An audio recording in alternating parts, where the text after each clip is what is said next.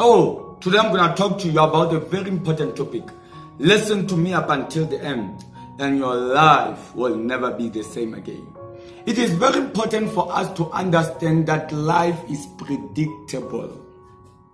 Why is life predictable? Because life is based on laws and principles. Everything was created by laws and principles so that it may function by laws and principles.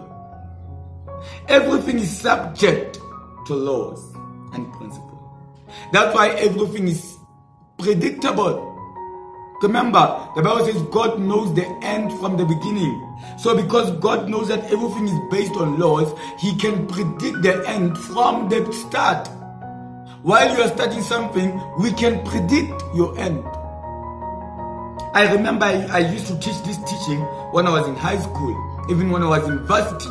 I used to tell them that if you don't study, you are not serious about your academics. We don't need to be prophets.